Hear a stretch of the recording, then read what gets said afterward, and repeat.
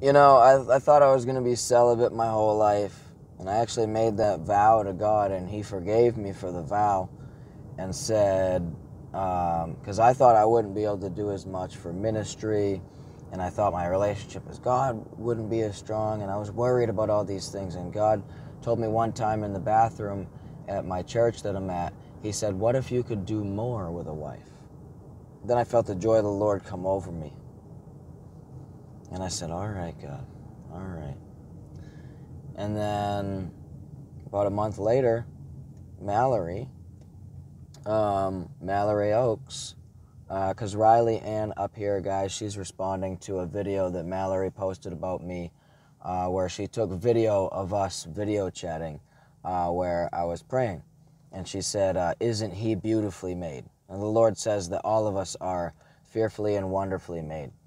And so she was just proud of me and posting that. And we were just praying together, and it was beautiful. And it is beautiful. That's what God intends for marriage. He wants us to pray together. He wants us to fast together. Me and Mallory fast together. We pray together. We work through extremely intense issues together. We both still have some trauma and some healing that needs to happen. So we're healing together. You know what I mean? Getting to know each other. It's a beautiful, beautiful thing. A beautiful marriage. We show grace and forgiveness on each other. We admit when we're wrong. I'm usually wrong a whole lot more, if not most of the time so far. Praise God, I admit that. In Jesus' name, He said confess your sins one to another, so I'm really not afraid to confess my sins in front of the whole world, because I already know Jesus has forgiven me. But yeah, praying together as a couple is beautiful. In Jesus' name, I love Mallory Oakes with my whole heart, soul, mind, and strength, just as I love Jesus Christ with my whole heart, mind, and strength. Soul, body, mind, and strength. Amen.